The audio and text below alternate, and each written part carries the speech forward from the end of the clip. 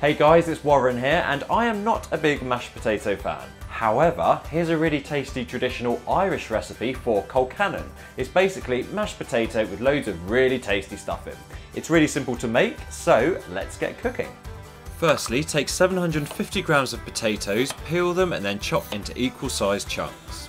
Then bring a saucepan of water up to boiling point, carefully place the potatoes in and leave to boil for between 15 and 20 minutes.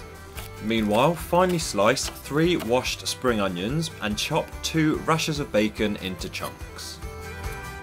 Next, take a saucepan and place on the stove, drop in some butter taken from 30 grams and allow to melt.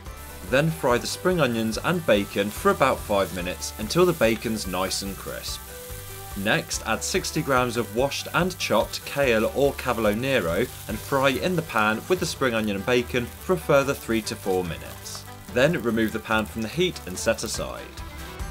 When the potatoes are cooked and they're nice and soft, remove from the heat and carefully drain them from their water. Then add back into the saucepan.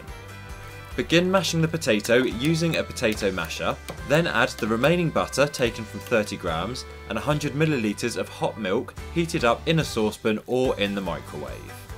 Continue mashing to combine the potato, butter and milk together, and if you need to get it even smoother, try using a fork.